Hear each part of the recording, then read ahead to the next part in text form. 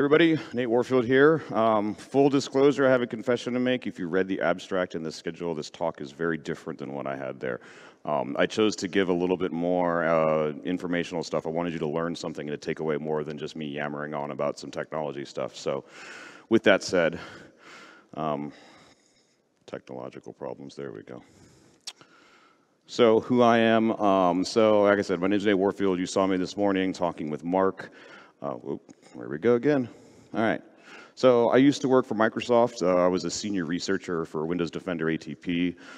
Before that, I spent about 4.5 years pushing out patches for the MSRC on Patch Tuesday. So I always like to say you're welcome, and I'm also sorry. If it had a logo and a website between 2016 and 2020, I probably ran it. If you want to know more about that, just come find me later. So I've been a network hacker researcher for 20-something years. I'm also the subject of a bunch of deep fakes on account of one of my Intel guys who's decided that I'm the next star of the Vikings TV show. I'm not trying to keep this a little bit light. I know it's afternoon. I want to keep you awake so you guys can have fun tonight. I'm a conference speaker, so I was actually here at BruCON about 3 years ago. I've done Kaspersky SAS, B-Sides, Blue Hat, a whole bunch of other ones that are too many to name. And then, as we mentioned, I helped start CTI League last year. We actually got written up in Wired for it, which was pretty cool. We got to be on a panel with Dr. Fauci in the US, which was kind of neat.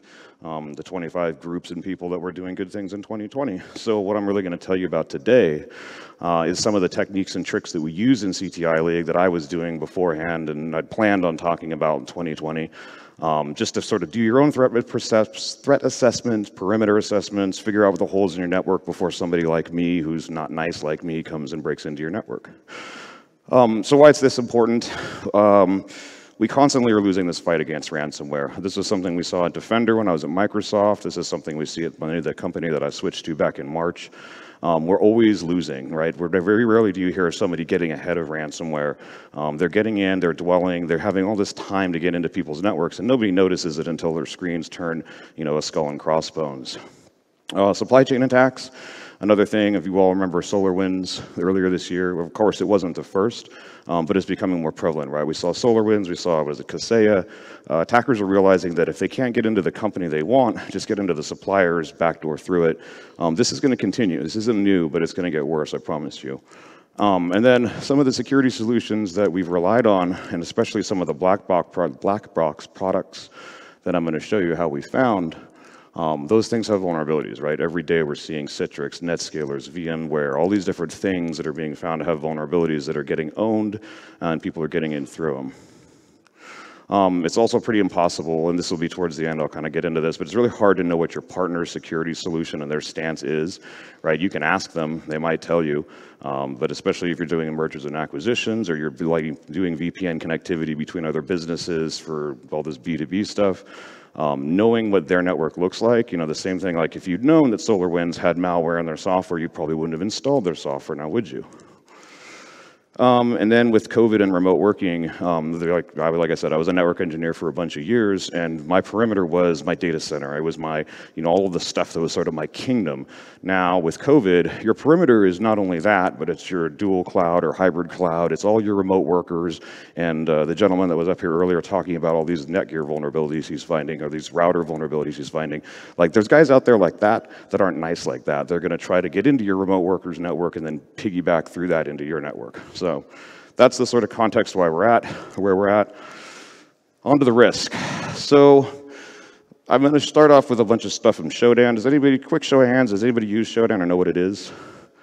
Sweet. So you guys are going to be a little bit bored with some of this stuff, and hopefully you'll learn something. Dang, man, I should have stopped with this clicker. So this is something here, unpatched systems, right? These are NetScaler vulnerabilities, vulnerable NetScalers we can find on Shodan. Some of that is enterprise risk, right? I worked for Microsoft. Microsoft leaves 250 million customer records exposed in a cloud instance. When I was here 3 years ago, I was literally talking about Elasticsearch like being left open to the internet, and then 2 years later, Microsoft does it. So the irony was not lost on me here. Network hardware, right? You can do, these are all queries you can go around on Shodan if you want. You'll find this stuff too, right? Telnet open on Cisco routers. What I clipped out was some of them actually have the password in the login banner of the Telnet to the router. So if you think that that's not a problem, Come talk to me later. Server ILO, and this is something we kind of know about, but I wanted to highlight it because with remote work and with people not being in the office, turning on ILO ports for your data centers is becoming more common, right? I've seen people saying, well, if I'm not in the office or my servers are in my office, I can't go there anymore with COVID, so they turn on ILO and they open up to the internet, right? Makes sense for, the world we live in, but as a security standpoint, it's not a good idea. And then the black box products, which is what I'm really going to go beat up right now. So I'm going to start a couple years ago. Citrix. Everybody knows what a Citrix device is. Have you all heard of these things? Big, expensive black box load balancers, firewalls, VPN concentrators, WAFs. You spend $100,000, it's supposed to do everything. It also gets owned. So they found this vulnerability that was disclosed by Citrix in December of last year, or 2019, I should say. Nobody really noticed it, right? I didn't even notice it. And I always kind of keep an eye out for this stuff because it's my thing. But then in January of last year, as everybody was starting to realize where the world was going, this guy from Tripwire writes this really detailed blog piece about it, including how to exploit it, essentially. Like, it wasn't quite POC, but it was pretty much POC. So I read this, and I'm like, all right, this is going to be a problem. I go and talk to the guys from Gray Noise and say, hey, let's go throw a signature in here because we know what the exploit looks like. Let's get this in as fast as we can and see how long it's going to take before people start indiscriminately throwing this payload. It took 1 day. Literally 1 day after the signature was in there, they saw automated exploitation attacks going against these NetScalers. This was then confirmed by TrustedSec, who a couple days later had found the same stuff going on in one of their honeypots. The fun thing, and the screenshot you're looking at on the lower left is actually from the Gray Noise backend. I asked them if they'd give me the very first instance that they saw. And then a week later, after people had been going through Citrix's guidance to say, add these different things into the HTTP config to block this weird, semicolon path traversal attack, attackers started changing it. And you'll notice that one that flew in there, they started using a URL encoding because it was to bypass this thing. And we picked that up also, so a week later, people are evading it, Gray Noise is picking it up. The interesting timeline about this is the Tripwire article came out on a Thursday or a Wednesday. So by Friday, automated exploitation had happened. If you hadn't been paying attention, you would come back on Monday and you'd find out that your NetScaler was owned, pretty much entirely, because this is a POC that fits in a tweet. Then, and this is one that we worked on heavily in the CTI League. Roll fast forward the clock to June. Anybody heard of an F5 device? So F5 is one of Citrix's biggest competitors. They make the same type of stuff. It's a big, overpriced piece of network hardware that does everything, including getting owned. Well, June 30th, they post this, security advisory saying, hey, we've got this vulnerability in our web UI, and it's very long, and it's basically doesn't tell you anything. It's also a path reversal against the management UI. That's the POC. It's not really hard. So we ended up working pretty much in the United States. It was the 4th of July weekend. So the June 30th was a Wednesday or Thursday. We start working on it. We actually get this POC from someone at NCC Group. I think it was July 3rd. And then CTI League members worked the entire weekend trying to pull devices out of Shodan, trying to figure out which ones were on healthcare networks, trying to call people, which, 4th of July, if you're not familiar with Americans, we just drink beer and shoot fireworks. So getting a hold of somebody who wants to stop drinking beer and shooting off fireworks to go and patch their F5 device, pretty much impossible. But at least we put a lot of emails in their mailbox so they could not only have a hangover, but some really bad news on Monday. Now, in fairness to F5, not to totally diss them, I did work for them for a bunch of years. They do tell people don't point this management interface to the internet. We found 10,000 people that hadn't listened to that advice. The other tricky part about this was that their management interface runs on a dedicated 1 gig interface. However, when you set it up the way they tell you to, it also enables the management interface on what are essentially the HSRP floating addresses on each device. So if you've got those open in the internet and you think your management interface was off the internet, you're wrong. A very large Redmond software company that I used to work for had a bunch of their customers get hit with this too, allegedly. So when we dug into this F5 one was really interesting to me. The first one, I'm going to back up real quick here for you. So this TMSH thing, what that is basically, and if you notice the middle POC command, they have what they call their traffic management shell, right? So you see traffic management user interface, this is the GUI. Traffic management shell was a JSP implementation of a full command line client for the device that has zero documentation on any F5 website. In fact, if you search this thing on Google, the only thing you will find is this exploit. Like, nobody seems to know why it's there. So we get in, and it turns out the researcher that found it had found an entirely different POC that attacked the HSQL DB like backend, which is where they store all their configuration stuff. Nobody seems to know where this other exploit came out from, right? 24 hours later, there was an exploit in the wild for something nobody had ever heard of, and it wasn't even the thing that the guy from Russia had found. So who knows? I don't even know where this came from. The interesting part about it was because it was so automated, and I apologize for the eye chart here, what we started seeing in the log messages was attackers weren't just, they're being very crafty, right? You don't need C2, which we'll talk about in a minute, but you don't need like an interactive C2 when you can just create a user on the device that's a valid user.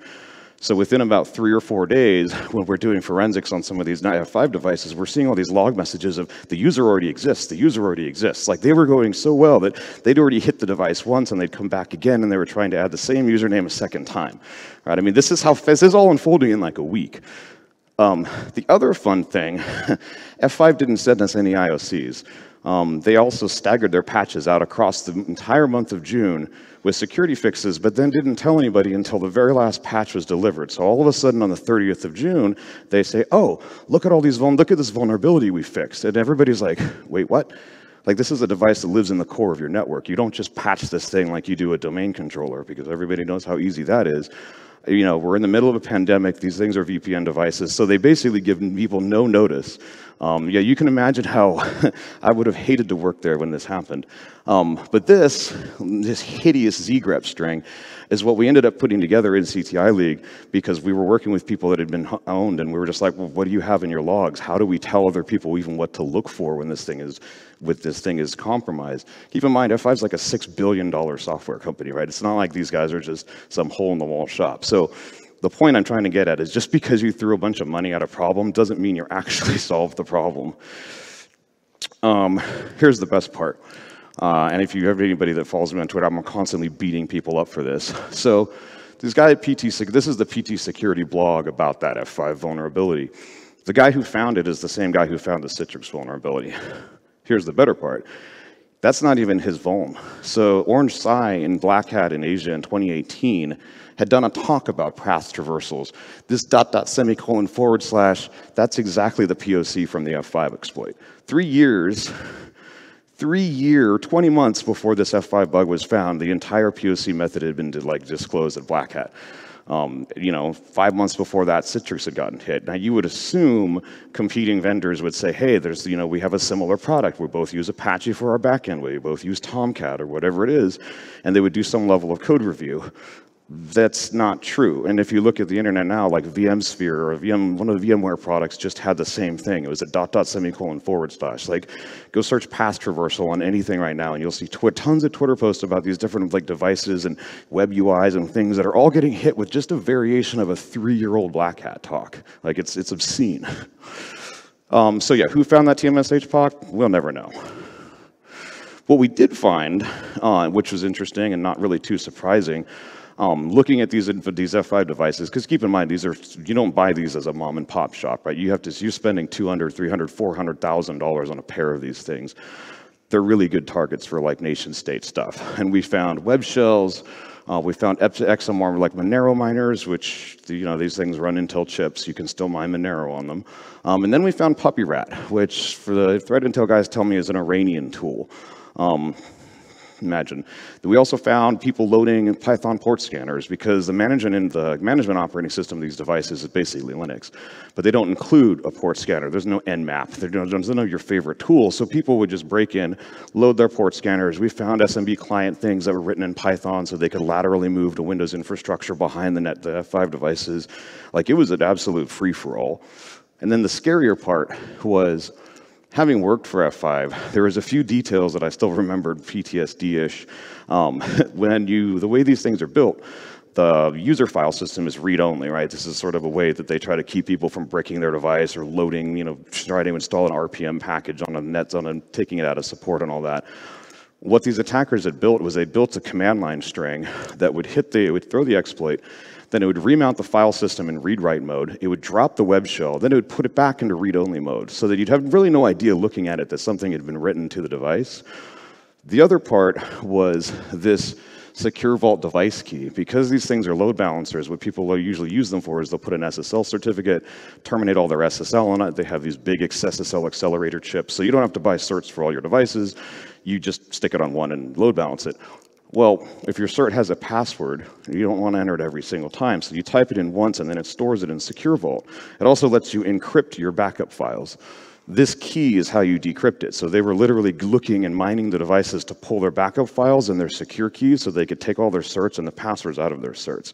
Like these weren't script keyes, right? And keep in mind this happened in a matter of like a week. This wasn't like, it doesn't like some of the, even the print nightmare stuff took longer than that. We also saw REST APIs being abused. One of F5's initial attempts at a workaround was just to say block this specific ... /path. What these guys would do is they'd come here, they'd make the account, and that was all they would do. These folks would try to remediate it, but when you came back in with the REST API that was totally vendor supported with valid credentials, right? I mean, it was actually kind of, it was almost elegant in sort of a sick way how quickly and how well done this attack campaign was. But end of the day, we did save a few hospitals, and that was kind of the most important thing for us. If you want more details on what this, slides will be available afterwards. You can check out NCC Group. They were super cool with us. They gave us lots of information, helped us hunt this down. So now some of how we did this. And a bunch of Shodan experts in here, maybe this isn't going to be news to you, but I'm going to tell you how I use it.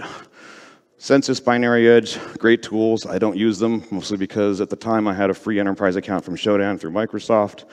BGP View, my personal favorite. Maybe you like Hurricane Electric, whatever it is that you find your BGP routing and ASN and network discovery. But what I'm really going to do is screenshot the crap out of you with Shodan and Gray Noise, so get ready. So Gray Noise, for the uninitiated, they basically run a sensor network. It's not really a honeypot, but essentially it's it's a packet capture wide open to the internet that records every single thing that hits it. And it puts it in a database that you can search. Some of these are screenshots of all the different stuff. These are actually dated. These are different tags from the different malware families and the different bots and scanners and things that Gray Noise knows about. From every single country on Earth, all the way down to, you'll notice Antarctica is represented. There's a bad machine in Antarctica indiscriminately scanning the internet.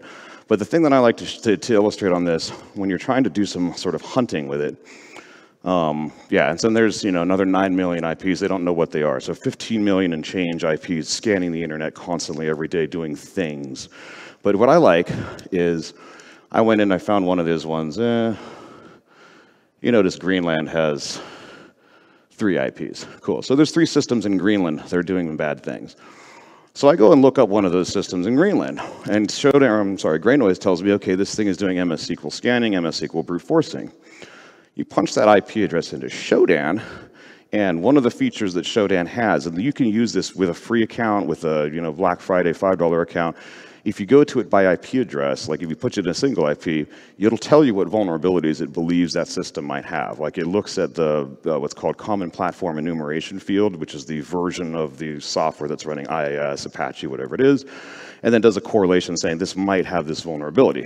However, if I see an IIS box that says it's got a buffer overflow in WebDAV, and it's doing SQL scanning, that to me kind of is a high probability that this thing has been owned through this. I believe that's actually one of the shadow broker exploits against WebDAV. So with 2 literally free tools that I can go stick an IP in here, stick an IP in there, I'm like, okay, that box has probably got an MS SQL worm in it, which I think is kind of cool. The other thing Gray Noise is kind of cool with is forensics. They have this analyze feature where you can take all your log files and just throw them in there, and it'll spit out all the stuff that it knows is noise. So you can sort of cut through and say, okay, this is the stuff I can ignore. This is the stuff that maybe if you're on an incident response and you're trying to figure out, which of these IPs that hit my thing do I need to worry about? You could say, okay, all this crap that's scanning me from China, all the Bing bot crawlers and all these other things, just toss them and figure out what you actually need to pay attention to. This is a cool feature. I'm not sure if it's actually still in beta. My intel on this is a little old, and I've been a little busy in the last year. But what they were trying to do, and you can probably talk to Gray Noise if you're really interested, is basically let you download a packet capture at a point in time from what their sensors had picked up. So you could say, okay, I want this time slice for this IP address, and it would chug away, and it would drop you like an S3 bucket link, and you'd get a PCAP file with literally the traffic that the sensor sent to it. So this is, I had to obfuscate some of this because there was some of their internal IPs, and Andrew over there asked me not to show off their infrastructure, but this is the same machine that I just showed you from Greenland. And you can see, here's a username SA, password SA, attempt to do a SQL brute forcing connection, which, I don't know, it's like a flight recorder for the internet, and I kind of nerd out on this stuff. It's also cool for augmenting like other threat intel. I was reading this FireEye post, and they had this strange log entry, and they were like, yeah, this is some exploit that they picked up coming from God knows where. You could stick that into gray noise, and it'll tell you all the machines that are trying to throw this exploit. Now, it might not be feasible for you to be adding these all to a firewall policy, but I'm very data-centric, and I like to figure out like everything I can learn about what's going on, and this is the type of stuff I do. I'm just sitting there like, whoa, okay, who's throwing these exploits? Most of the stuff comes out of China, surprise, surprise. Russia doesn't really like to do indiscriminate hacking, and apparently they're more interested in the very targeted stuff. Now, here we go. Showdown Hunting 101. Most of you probably know this. Ports, products, fairly self-explanatory. Don't trust the product field all the time. Showdown has gaps, so I usually go by port. Organization I'm going to get to. The cool features are is if you can convince your boss or your workplace or something to buy you the enterprise license, then you get to do the really cool stuff. And full disclosure, I don't have any business association with Showdown. I just really like it as a tool. So their enterprise license, you get this thing which is the tag for self-signed certificates. Now, what runs self-signed certificates? Everything. Everything that you have an SSL connection to but don't want to pay for an SSL cert for. Administrator panels for F5s, Citrixes, local, like your home routers, smart TVs. Everything that has an admin panel runs a self-signed SSL certificate. You were looking for SSLs like a self-signed cert against your organization, you'll be horrified at the things you find online. I did an analysis for, I can't name them. They're a very big agency in the United States that has stuff to do with food. I found one of their printers hanging off the internet with an active print job going. And I was speaking to them about this, and I pulled up a demo, and I did another search, and I found an admin panel for one of the Hewlett-Packard printers. So we connect into it, and it says, hi, you haven't set an admin password. Would you like to set one? So I asked the CISO of this agency, do you want me to set a password on your printer, or do you want to wait for the Black Hats to do it? Yeah, it takes seconds to find this stuff. And then the other cool thing is you can search by vulnerability. Now, I mentioned that you'll see that vulnerability info when you go to it by IP address. It won't let you search that unless you pay for it. And the idea is that John, who runs Showdown, didn't want to make it any easier for people like script kiddies to go just mine. Like if somebody maliciously could go and mine all of those F5 devices, you just created a curated target list for them. So the idea was if it's locked behind a license, it's a little bit less of a dangerous thing. Now, it's not 100%. But the ones you search with the vuln tag are ones that are actually generally confirmed. He'll actually run secondary tests and make sure, like SMB's MS1710, the WannaCry vuln, the F5 one, a few other ones. It'll actually test. So when you see, yes, it's actually vulnerable, it's 100% vulnerable.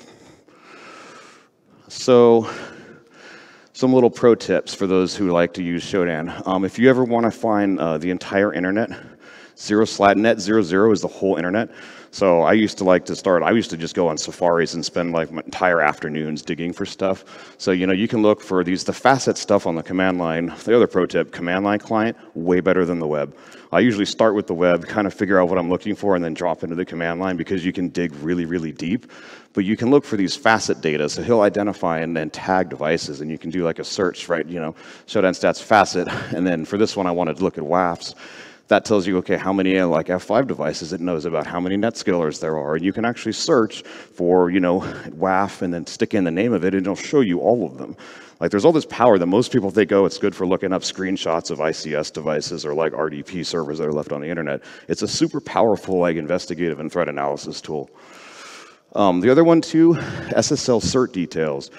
What you'll find with a lot of these solutions that people like to use, once again, as self-signed certs, which are perfectly valuable or viable, but say Kubernetes. Everybody sets up a Kubernetes instance and it has a self-signed cert that somewhere in the issuer name is Kubernetes. You can go find all of them, right? If anybody likes to do bug bounty hunting, these are tips that you might find useful. The next time you see something, a vuln come out, it's usually the race to, the first to the, First to the flag, something like that. This HTTP HTML is more powerful than most people think. I've used it, we used this to find all those F5 management devices, and what we did was because the management interface didn't actually, it wasn't tagging it as a big IP or an F5 device, and plus there's different product versions, so I actually asked a guy who ran them inside his network, can you just curl this IP address and tell me what the HTML is? Like, he just sent me the raw HTML output, and it was a very strange, it had like a ampersand and some other stuff. Once we knew what the HTML looked like, we could just search it based on HTTP HTML, and there was 10,000 devices. Titles, I use this all the time for routers, switches, anything like the gentleman before was talking about Zytel devices. You see some of these Cisco ASA devices. This is how you find them, right? They're all over the place. And if the more the point is not to go and mess with people, but if you're administering a network, if you're trying to assess your own network, your partners, this is how you go and kind of see what they have on the internet if they don't want to tell you. And then subjects for SSL subject, same thing. It also does, it's basically wildcard searching when you do it this way. So the word VPN exists in all these SSL certificates. So these are all VPN devices. You can go start looking for PBX, look for phone, see what you find. So yeah, kind of this round. I usually go in, I'll find the system that I know is what I'm looking for, and dig through the raw data. This is all the raw backend Shodan stuff. If you're just trying to use the UI or even the command line, you're going to get lost. If you go look at the actual, like you see this little raw data thing at the top, click in there and you can see the all the metadata, everything that it's storing that's not going to show you in the UI. Find what you're looking for, whether it's vendor strings, landing pages. 302 redirects are actually kind of fun to search on, as a lot of these things will just try to redirect you, and then you can actually search them and figure out what the devices are. And then I'm a big fan of downloading everything into JSON and just playing around more deeply that way. Here's another one I did. Here's an assessment I ran for Ingram Micro. Probably shouldn't have named them, my bad. So they asked, somebody asked me if I could go and see what their perimeter looks like. I'm like, all right, cool. Turns out Ingram Micro is this massive company out of California, I believe, who's acquired tons and tons of tech companies over the years. So my usual way of looking at the autonomous system number and figuring out, okay, where's your IP block, doesn't work. Now, Shodan, on the other hand, has figured out how to they just sort of smack everything together of all the Ingram Micro organizations over the years. So there was a lot of interesting stuff when I actually searched it that way, including that somebody in their Serbian office is running a Minecraft server. And then you've got this. There's a pro tip. When you see an RDP screenshot on Shodan, what that means is they're not using network level authentication, which somebody earlier today was talking about RDP being exposed and not having good security.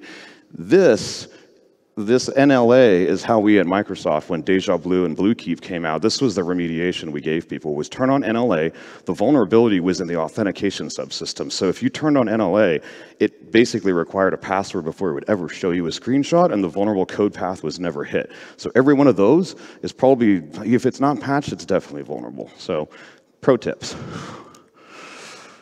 Now, I'm going to kind of close off with this command and control malware and sort of the reason why I left Microsoft and the technology that we're working on now.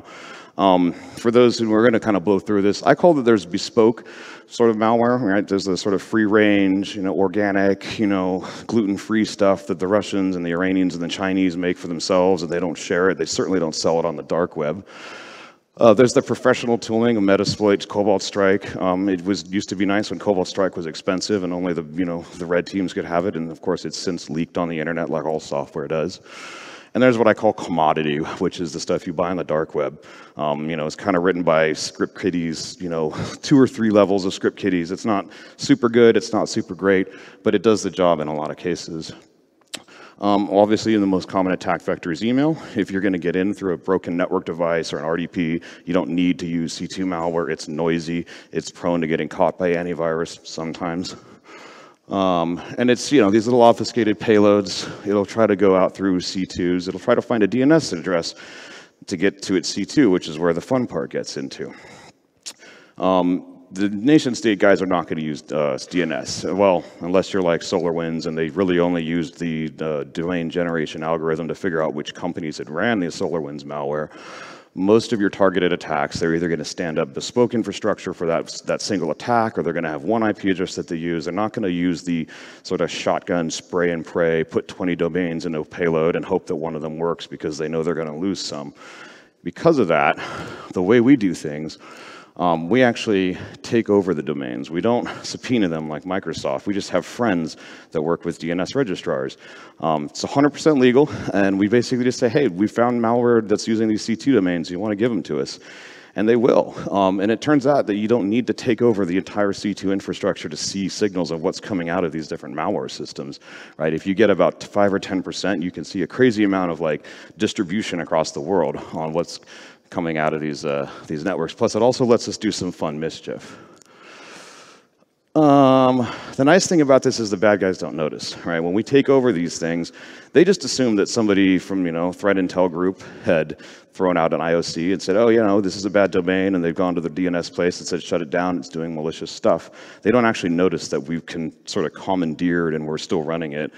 We don't have to, it doesn't require anybody to do anything, so we've been able to sort of spy on malware for the last couple of years and just see what the world is doing and see what all these different malware families are doing. And we get it also takes out that C2. So if you've got a bunch of domains that get taken over, the other malware that round robin lands on that address isn't going to work. And there's two ways that we've started spying on this traffic, which is just looking at the DNS signals, and then we've actually kind of taken a gray noise model and made sensors that collect data, and that's pretty sweet. And it's just cool, right? This is, like I said, I was at Microsoft a bunch of years. I was ready for something different, and I was like, wow, do we want to go work on something that's just really new and sort of novel way of looking at malware? So I'm like, let's go play with it. DNS has its limitations, and if you're asking, is this a sinkhole? Yeah, it's basically a sinkhole, except that we're actually doing a lot of sort of like data processing and data science on top of it. There's a lot of false positives, though, when you're looking at sort of sinkhole data, right? Anytime a security company does a malware detonation or takes apart a piece of malware, that DNS signal goes out. Anytime you've got like attachment detonation services or email appliances, or somebody pastes a malicious URL into Slack and forgets to defang it, that's a DNS lookup that looks like a signal. Also, big open resolvers, these mask actual victims. We always see is, Cloudflare or Google. We don't see who's actually been victimized. And once again, APTs are going to be invisible. If anybody has an idea on how to catch these guys, let's talk, seriously. But it's still interesting. One of the things I like to say is it shows how bad we as the industry are at doing anything with DNS IOCs. We pick up about 1 billion signals a day from stuff that's in the public domain. Like, this isn't secret sauce. We're just taking the information that's on the public internet and threat feeds, and we're taking it over, and we see 1 billion signals a day. So that's like, I like that everybody's taking apart malware and throwing this information out there. I wish the industry would do something more with it than sort of skim to the bottom and be like, oh, malware hashes, and then stop processing. But it does let us know that something happened, and that's a lot of times, that's sort of pushing, we're pushing left, right, of the attack chain. We're getting something faster, we're getting something earlier, but it may or may not have been picked up by, endpoint software or AV, but we're seeing it. And like I said, it gives us the groundwork for this stuff. It also makes pretty pictures. Ransomware. So it's kind of neat to lay this out, right? We all know that Russian-speaking countries don't get a lot of ransomware, and now I actually have data to show this off, right? So here's Ryuk. Here's where we see traffic coming out. I mean, the North America is no surprise, the favorite country of ransomware gangs to go after. I can never pronounce this. Sudinokibi, another one. I just kind of took the top 4 ransomwares that I've heard of and that we play with. Wasted Locker, that's just it's just destroying most of the world. But you notice this pattern of Russian-speaking countries don't have any of it. And then Maze, although they're not as popular anymore. But yeah, pretty pictures. Then we started looking at some of the rats and the Trojan stuff, because I just find this interesting, right? Iced ID is really the new hotness in the US. Once again, not much distribution in Russian-speaking countries. It's kind of global. Africa seems to be avoiding this. I've never been able to figure why. If it's just that it's a geopolitical or economical thing, that it's not really cost-effective to attack African countries' businesses. If anybody knows, I'm genuinely curious. Nanocore, this is, like I was saying, the sort of, script kiddie bots that they buy on the darknet, obviously still very popular. There's a ton of it out there. Quackbot, everybody loves Quackbot. And TrickBot. Right? TrickBot actually seems to be more popular in Australia than just about any other type of malware, which is another interesting point. I love conversations if anybody knows about this stuff, because this is just data for you. And then Cobalt Strike, everybody's favorite. It is an interesting thing living in the United States, and all we hear in the news is about ransomware and like cyber attacks. And then when I actually look at data, I'm like, you're right, we are the largest target of it. So what we did in CTI League with this information, and it's actually how I met my new boss, he basically came in and we realized that healthcare organizations aren't security companies. And I know that sounds kind of like one of those, well, no kidding. But the point I'm making is that when you see a malware signal coming out of a hospital, it's probably not a malware analyst detonating malware in a sandbox. It's probably a signal that something worse is happening. And especially if you see a trend of it coming up, that's when we start to realize that that hospital's under attack. Like, this is a list of hospitals right now that I can pick up that have things coming out of their network. So in 2020, as Mark and I talked about this morning, we started CTI League. My boss joined. Basically, he gave away free access to every healthcare company that wanted it, and said, "Hey, if you want access to this stuff, I'll just give it away for you. It's the right thing to do." And then we would coordinate. Once usually he would find things. He'd come in and say, "Hey, we found a hospital that's got a bunch of like Ryuk beaconing out, or like pre-stages of Ryuk. How do we get a hold of them?" We'd work with the HISACs. They'd reach out to the hospital. One of the interesting lessons we learned in CTI League, and it was something that I was really surprised about, is hospitals are very reluctant to take any free information. Mark mentioned how they would think we were blackmailing them. Sometimes they would get very defensive, but even after they got it, there was this sort of hush-hush thing. They didn't even want to admit that they needed the help. And unfortunately, my theory on this is because there's just liability for them, right? You're in a life-saving industry. If you're admitting that you're having holes in your network, just last week in the United States, there was a lawsuit that was kicked off by a woman who's claiming that the fact that her infant passed away was because the hospital had a ransomware attack happening at the time. So once again, we're dealing with the economical things of ransomware actors trying to take over networks for money, and then we're dealing with the economical aspect of hospitals that are afraid to ask for help, because if they do, that could open themselves up for another lawsuit, right? This isn't an easy problem to solve, and we've been kind of tackling it in one way or another for the last year and a half. But we did help a bunch of them get away from it. I think there was 5 or 6 hospitals on the East Coast of the US that we managed to help. We worked with some folks from NHS, National Health Services in the UK, to give them some intel. So it was successful.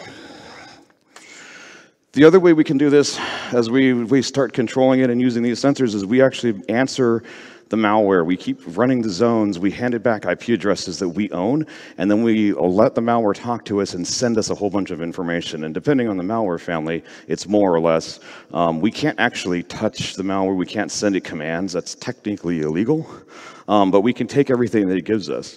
And then we can do things like using Rapid7 data to correlate which cloud IP address from DigitalOcean talked to one of the sensors, and realizing this is an Amstel machine. Right? This is just all data science, right? This isn't nothing. It's not machine learning. It's not AI. It's just clever ways of taking data and matching it up together to find actual interesting stuff like this. Let's see here. Wow, that's an eye chart, and I apologize. So this is a snapshot of one of the systems that talk to a sensor, right? And we take away the masking from the DNS recursion, right? We actually get the IP of the victim. It's talking directly to us, so the malware is trying to talk directly to us. And it's sending us usernames and passwords, machine names, operating system versions of Windows, and then weird payloads. What you might not be able to see here is this machine is it's basically saying it's an operating system, it's a Windows 7 SP1, but then what it's trying to tell us the user agent is an iPhone, right? I didn't know iPhones ran on Windows, or Windows ran on iPhones. But yeah, it's just very strange. I obsess over this kind of stuff. So yeah, we see these types of payloads. It's like, that's really weird. This is actually, dang, I forget the name of the malware family off the top of my head. But then we had some ideas that we can. I can talk about this because we can't do it. One of the ideas we kicked around was, what if we just BGP hijack attacker networks and try to man in the middle of their traffic so that we can spy on what they're doing between the victim and the endpoint? Now you can imagine if we're seeing 1 billion signals a day, that amount of BGP hijacking would probably be noticed. It'd also be illegal. The other thought was we could pull kind of like what the Dutch police that took down the Hansa drug market did, where at one point they put tracking images in these Excel files that they were giving to these drug dealers, and they said, hey, you can download your stats and your sales from the Hansa market this month, and you can be on like a leaderboard. And they actually tricked these drug dealers into opening Excel files that had images that called back to their servers, and they realized the home IPs of these folks. Like, there was a great talk that they did a few years ago. That's, once again, tampering with stuff in transit. We're not allowed to do that. We're not the cops. The other thought was maybe we just stick a ransomware payload into the exfiltrated data and send it back to the attacker so that when they open it up to see what they got, it just ransomwares their network. Once again, all of this stuff is illegal. And then we thought, well, maybe we could remotely delete the payloads that are on the machine. Like, literally, we have a team of lawyers we've talked to. No, that's also illegal. The one cool thing we've been able to do is not patch botnets, but look at botnets. Anybody heard of Maris? Real recent. So we managed to take over 90% of their C2 domain infrastructure, and we've just been watching it for the last 2 weeks. It's hard to commit to a number. I think Rostelecom said that they looked and saw about 44,000 IPs talking to their sensors. We've picked up over 120,000 unique IPs talking to sensors. They're not entirely sure that that's the number of infected clients. We're still digging through the data, but we can kind of do a breakdown of where these things are coming from. Obviously ISPs are the big ones, and we obfuscate a lot of this. I don't want to name and shame any ISPs, so these are just NACS code for organizations.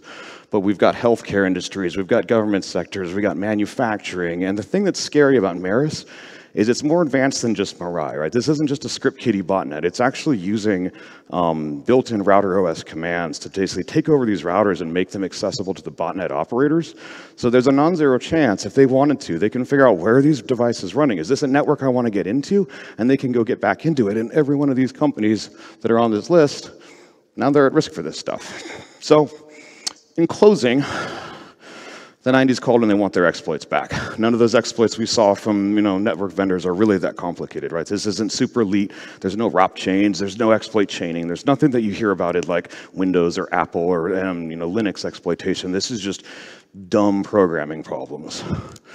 The other thing about it is 0 days are expensive. I worked for Microsoft for a long time doing patching 0 days. I could tell you we didn't see a lot of them. Most of them came from North Korea. Most of them were crappy VB script stuff and code that should have been ripped out. But you know what isn't expensive? Mistakes. And that's what these people are getting in on. They're waiting for people like you or people like you who you work for to make a mistake and to screw up. And I guarantee you they're looking at your network more than you are. And you need to be doing the same thing. And that's kind of what I was trying to illustrate here is how to do this. Do this every week, every month, make it part of your sort of basic security hygiene just to figure out what you've got. Or obviously anytime there's an exploit disclosure, do you know all your inventory? Especially if you just came to a company, you start a new job, this is a good way to look good really quickly. When you tell your boss, hey, did you know we have a bunch of NetScalers out there that haven't been patched in 6 months? He might not know, right? And of course, if you're partnering with people, if you're doing a merger acquisition, something like that, just do this, please, so that you don't have to have me talking about you next time at BruCON. And if you like, I throw some of my Showdown stuff up on GitHub. It's there if you want to check it out. And with that, thank you very much. If you have any questions, I think we got about 10 minutes.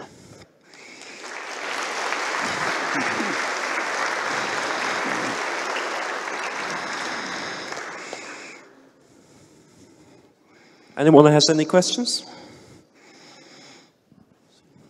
There.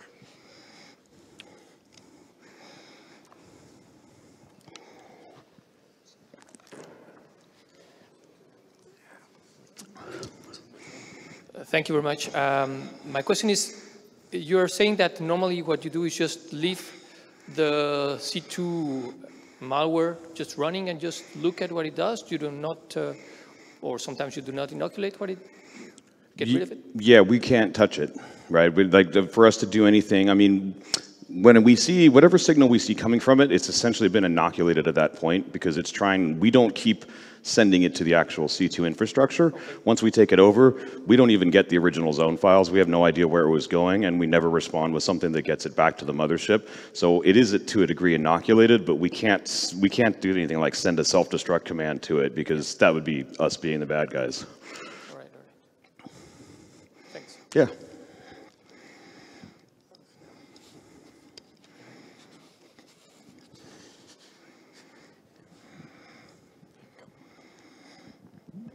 Hey, Nate. Hey, Joe. So one tension, and maybe like to use an example with one of the Kaseya incident, there was just in the news a lot of disgruntled people over like, oh, the FBI had some information about the decryption key and didn't share it because they were investigating and, you know, trying to make indictments or whatever around these lines. Do you think that there's a worry that, because I think what you're doing is very good, but do you think that it's setting up a potential tension between yourself, CTI League, and whatnot, with law enforcement authorities that are trying to gather evidence and information in order to do prosecutions, which you could argue really doesn't make any sense because it hasn't solved the problem just yet, but it could lead to trouble later on? We work with law enforcement. We've actually had conversations with the FBI. We've had conversations with some other letter agencies that I can't name. And there was something with Maris that we were working on. We were actually asked to stand down on it until Europol was finished with their work. So yeah, we want to fully collaborate with law enforcement and government wherever we can, just because we have a visibility like we do. And so we were just saying, governments, law enforcement people that we can help out, we'd love to. Cool.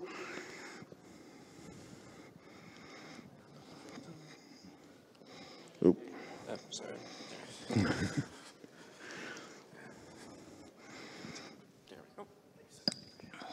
Hey, Nate. Hey, buddy. Hey, question for you. Yeah. So one of the things that scares the absolute shit out of me is edge computing. Now, my question for you is how, excuse me, how does what you just described in very good detail relate to that? Which part of what I described? Oh, like basically like, let's say the adversarial networks, their approaches, your technology stack and how it connects to edge computing specifically. Is there a difference or is it about the same? I mean, in my experience, it's fairly the same. I mean, I have limited experience with edge computing. It mostly was Microsoft pushing things out closer to people. But I mean, to me, I don't think there's much of a difference. Only it gets harder and harder the more, like one of the things we have is visibility problems, even when I would do assessments for companies where they'd say, yeah, here's our autonomous system, but we're also in Azure and we're in AWS. Right, I can't find you anymore, right? If your DNS, if it's not like a www.yourcompany.com domain name in your DNS zones, I'm not going to be able to brute force it. Like, right, I can't run brute forcing on your DNS servers all the time. So I'll know what IPs you might own, but if you're doing a hybrid cloud approach or you have stuff in the cloud that's not in your DNS records, like we're totally blind to it. And that's continuing to get to be a bigger and bigger gap. As the more people push to the cloud, the harder it becomes to do what I'm talking about. Once the cloud gets its own cloud, it's all over, which is what worries the shit out of me.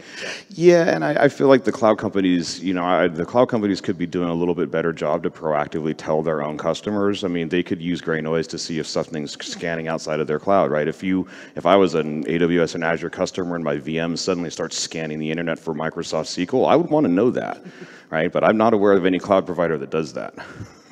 Thanks, appreciate it. Yeah, let's drink. Thank you.